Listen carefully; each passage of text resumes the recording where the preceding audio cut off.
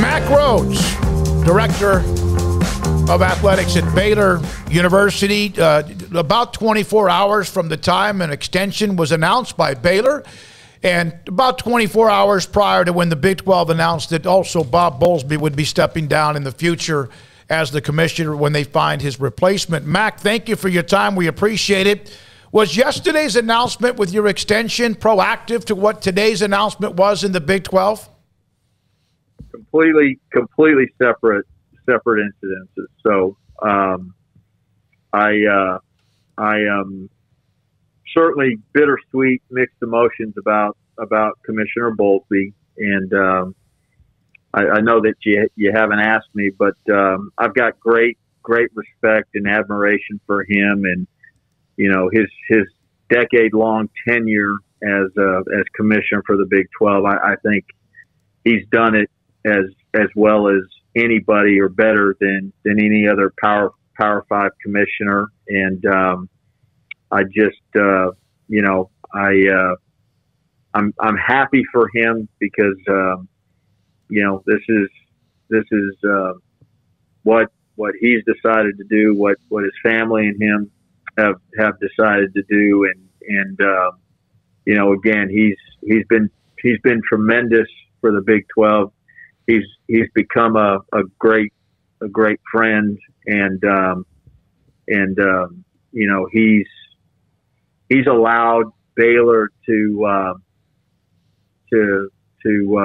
regain credibility, and he's allowed, quite frankly, Baylor to be a leader within the Big 12. So just grateful for him, and have as I mentioned, a lot of admiration and respect for him. Is this, just going from, I'm sure you guys know these things before they happen. We all know that. But is this the right time to start that transition with so many new things on the horizon and knowing the structure of the conference going forward?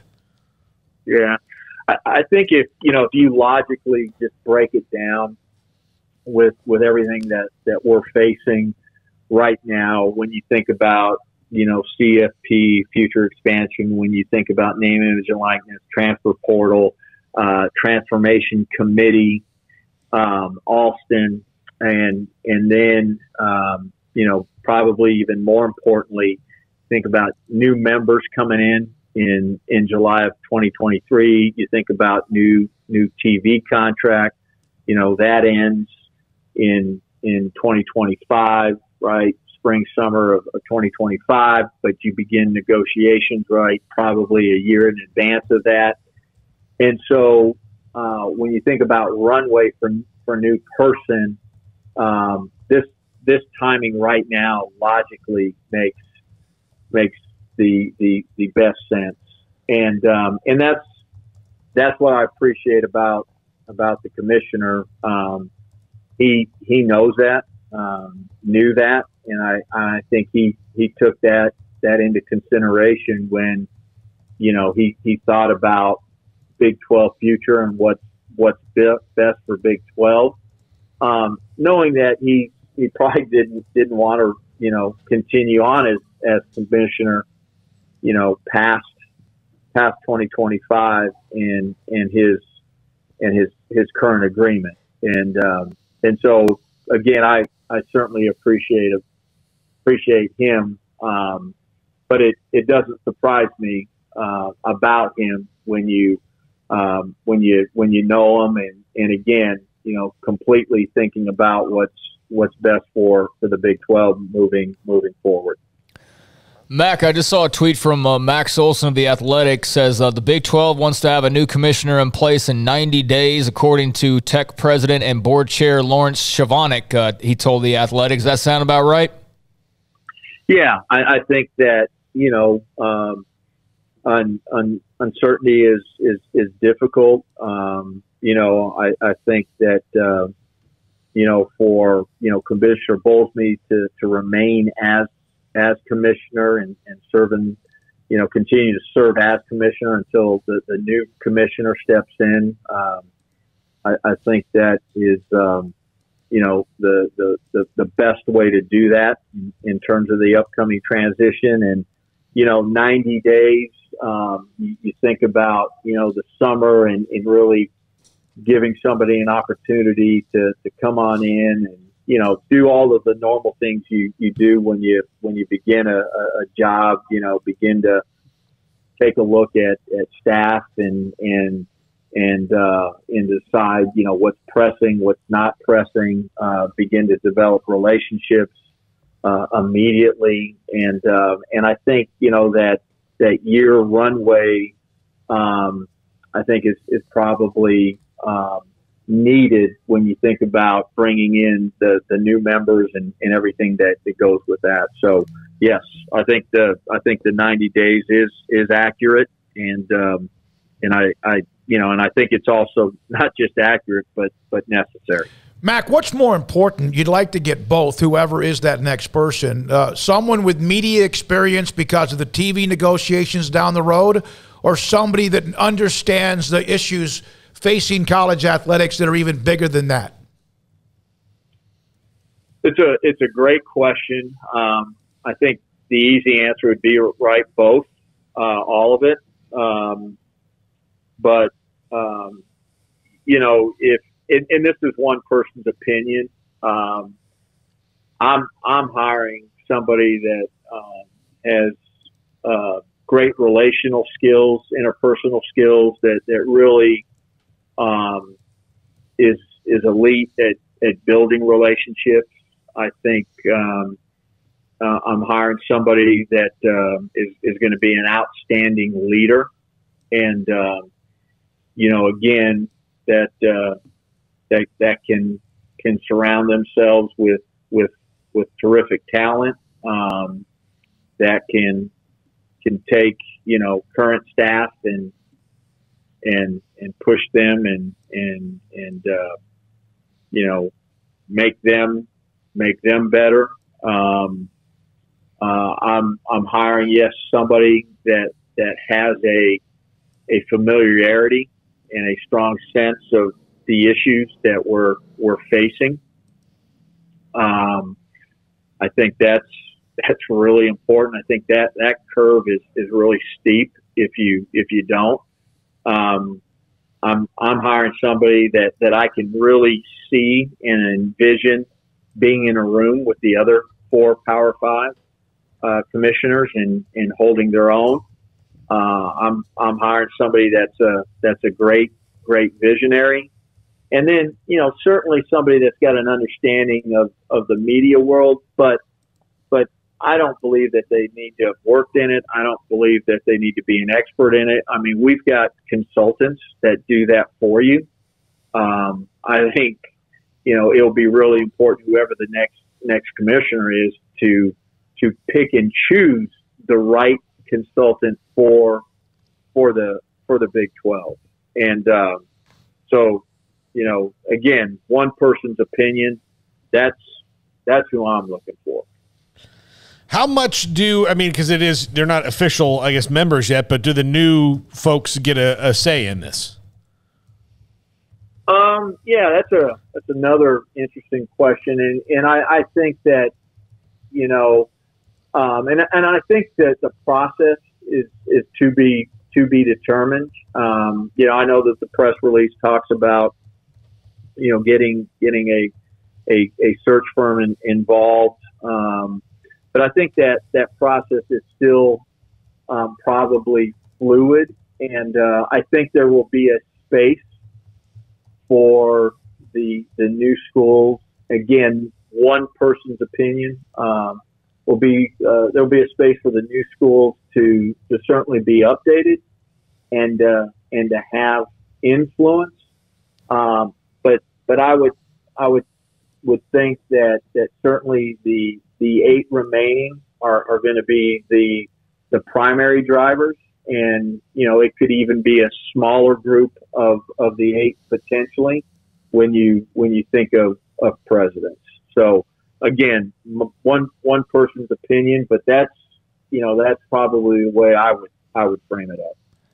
So, Mac, there was a pretty big news breaking today with Bob Bowlsby, but there was big breaking news regarding you yesterday and the contract extension that was announced with Baylor that will keep you on board on paper for quite a while. Just your thoughts on how all that came together, the timing, and just what all of it means.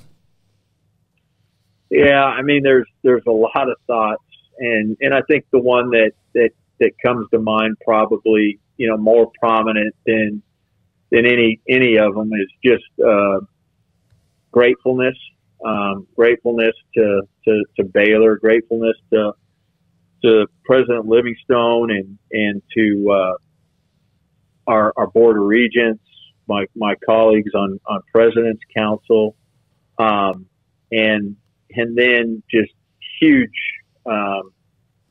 emphasis, gratefulness for the people that I have the opportunity to work alongside every day. Our head coaches, our assistant coaches are the best of the best. My executive team, I will put them up against anybody in the country. All of our staff, it's about people. You've heard me say it over and over and over again. And so just this gratefulness, to be part of it and be a small part of it. And, I'm honored to lead Baylor Athletics because of what we stand for and how we do it, and we're never gonna compromise that. And again, this belief that Baylor's best years are still ahead of us. I continue to say that, and I don't say it because I want to wish it true. I say it because I really, really believe it. And God called Amy and I to come to Waco, 5.5 years ago, and that hasn't changed. Mac, I don't know if you'll get into the timeline, but that Board of Regents meeting yesterday just kind of happened. And I don't know the timeline of when they meet or whatever, but it seemed to me that it kind of just came about, maybe out of the unknown. When did they start discussing this with you? Oh, I think that, and again, when you say discussing, I think there were, certainly the primary person, obviously, right, would be Dr. Livingstone, and when necessary, a couple regents, certainly the chair of our regents, Chair Roundtree, and another regent, but probably this conversation has been, I don't know, going on for certainly 3 or 4 weeks, maybe a little bit longer than that. And, and quite frankly, I'm hard to pin down. I'm worried about, getting stuff done for Baylor and the stuff that's about me and my family, that will take care of itself. So, again, I'm grateful, blessed beyond belief, and we're going to have some significant challenges that we're going to be faced with in the future. So when you think about all of the stuff that's happening, so looking forward to facing those challenges. So you learned about other things that were more important from Dave Aranda, right? Before anything was announced about a contract, you just didn't that kind of learned from him.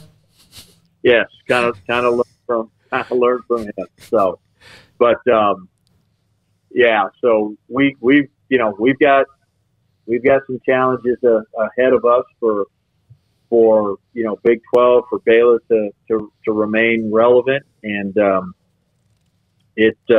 I don't think any of it is going to be easy, but I think we all love the challenge. I know I do, and I'm excited to take those things head on. Mac, one of the texts that Jason Cook sent yesterday to, kind of say, okay, go ahead and report this, said 10-year contract, Mac will retire at Baylor. You're a young guy, Mac. 10 years doesn't seem like that long. Yeah, I'm just praying I can make it 10 years. These last 5.5 have felt like 10. With some of the stuff that we've had to go through, but look, I don't know. We'll see about going beyond the 10, and I think for Amy's sake, she probably wants me to work for as long as I can, so I'm not spending time at home driving her nuts. But yeah, it's we'll see what God has in store, but I'm certainly looking forward to the future. When you took this job, when you were at Missouri, and you talked about what brought you here in the calling, did you ever have any idea that it would become as magical as it's been, and or this would be perhaps your last landing spot? No, I did, Smoke, and I appreciate the question. I don't know that I allow myself to think that way.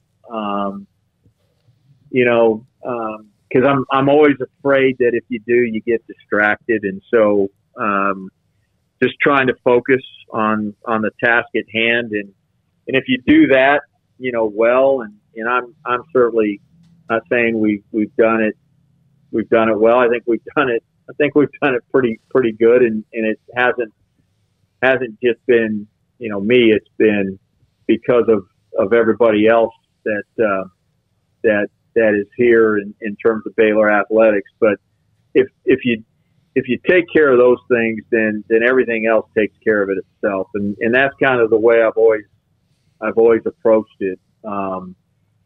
If you do a great job with the job that you have, all of that stuff takes care of itself. So, and again, I go back to I've been blessed with to work alongside just some great people.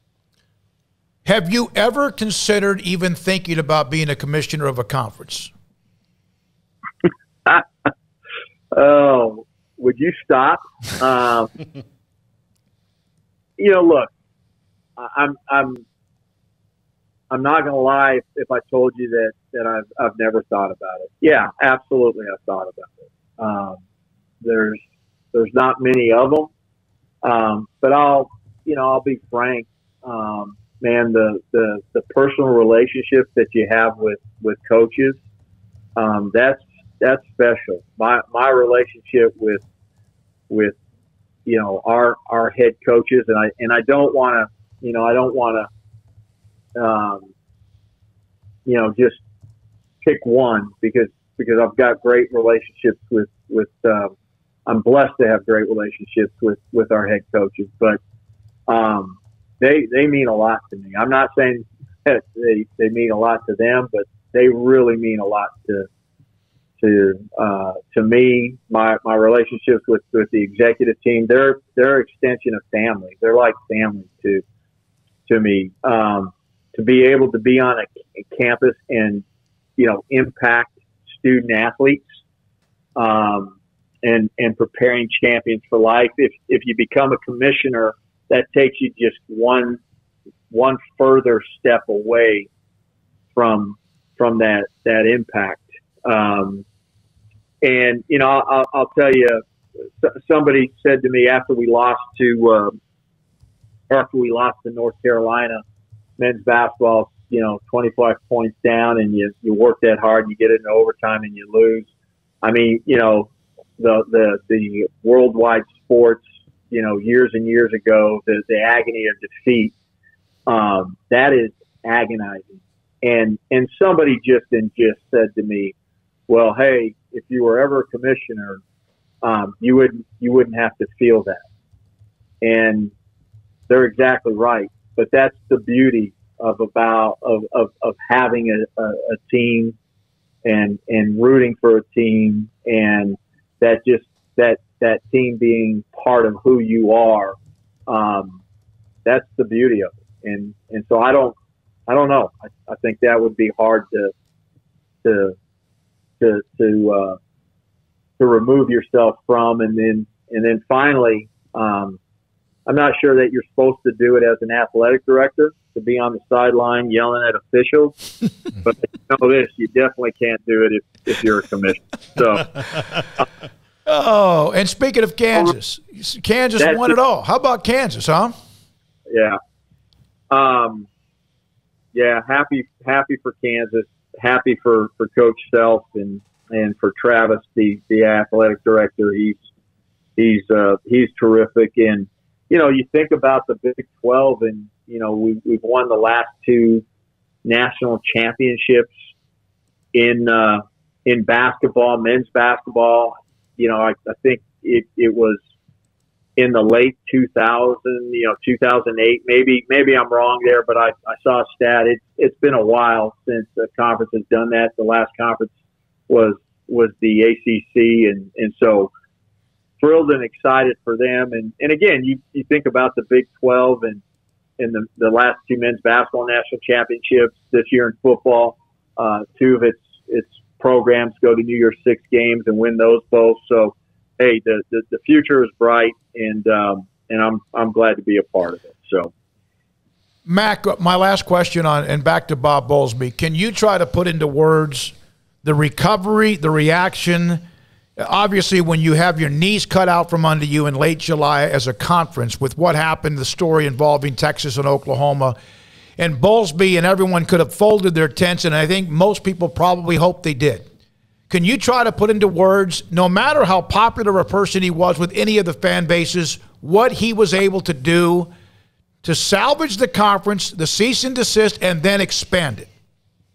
Yeah, I think, you know, there are a lot of things converging on it, right? One is, you know, making sure that you select the right institutions, and having to then do that in a really timely manner, so that, you know, this narrative that the Big 12 is unstable, you know, remains with you, and then becomes a reality. And so for the commissioner, for, you know, him to react and do it in a timely manner, and then absolutely, I think, hit it out of the park with the 4 incoming institutions. You know, again, just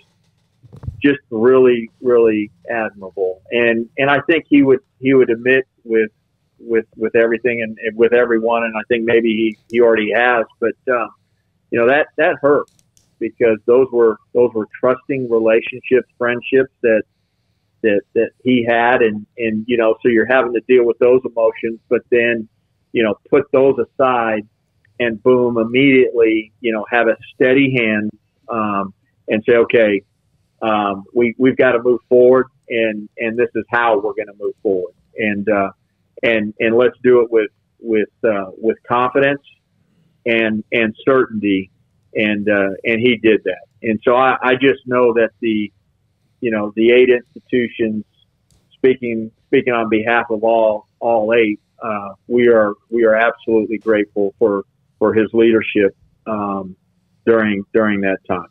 Mack, congratulations on the extension. Thanks for your time again today. We appreciate it. Thank you all. Appreciate you all. Mack Rhoades, Baylor's Director of Athletics, with us on Sikkim 365 Radio and 365 Sports.